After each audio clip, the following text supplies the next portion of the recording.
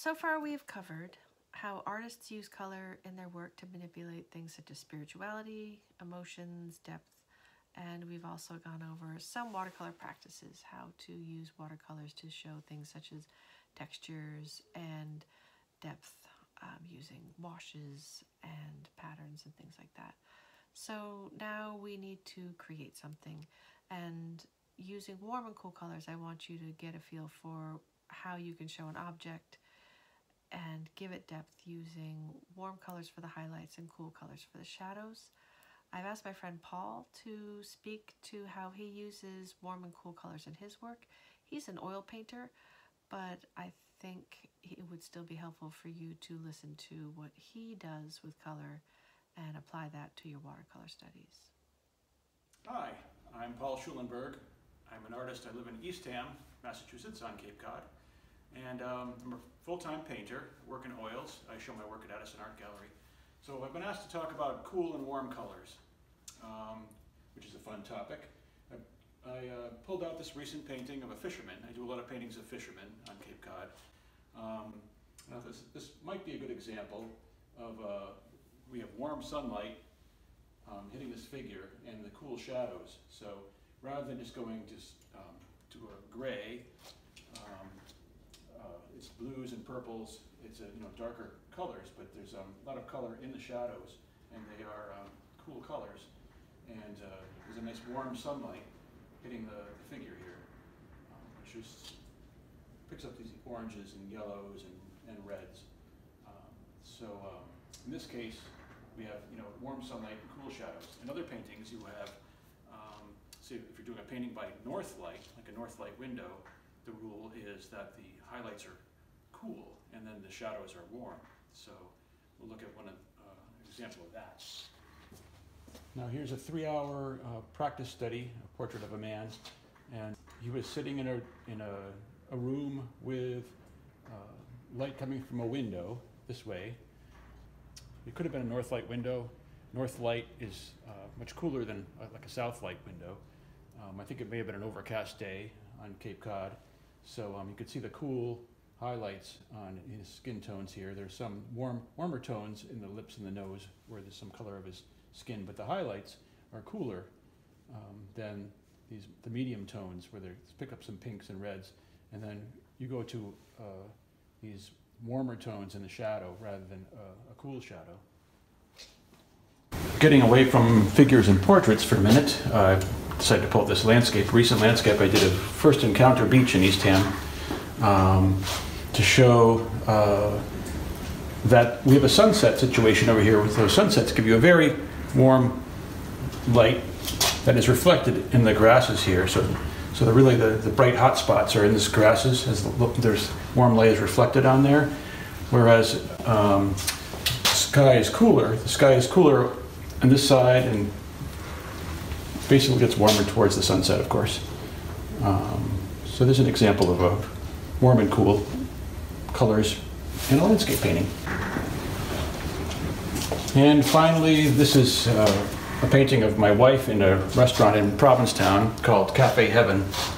And I picked this one because you have a nice warm light coming through a window.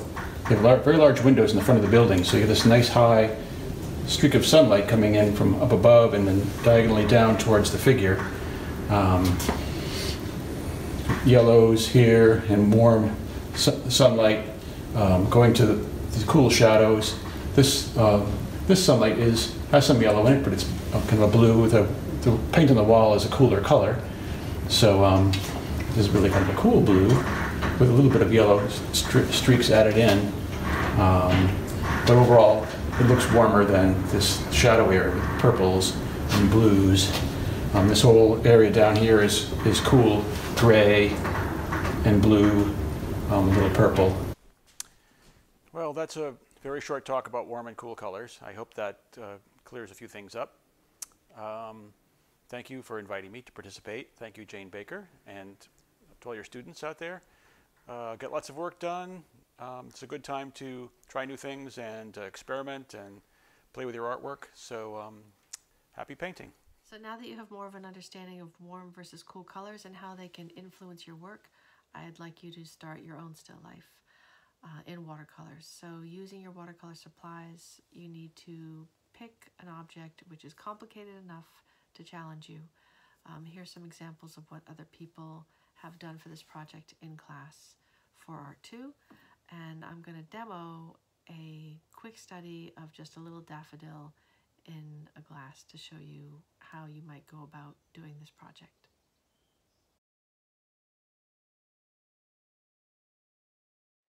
To begin your still life, you want to lightly block out the major shapes. Use your pencil to measure your angles and just double check. So I began the daffodil by blocking in the yellows, layering, always layering in watercolor. You never want to put down too much at once.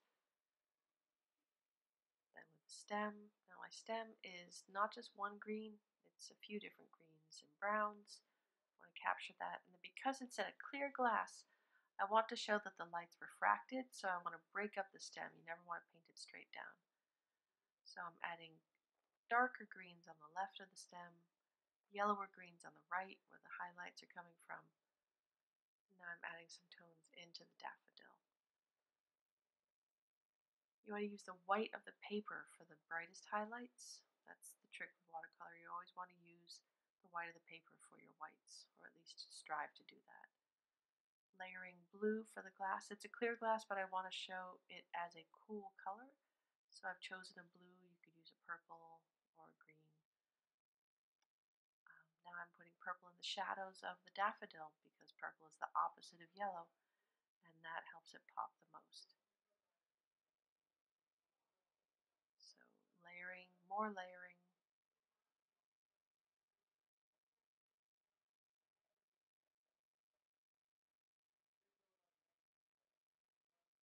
Textures on the flower petals themselves, darkening the glass. You always want to squint at what you're doing, especially when you're painting glass. You really want to squint at it so you can see what's dark, what's light, what's catching the light. You really want to give the impression of glass that way. So this is just a very, very quick, very easy study of a daffodil in watercolor. Good luck.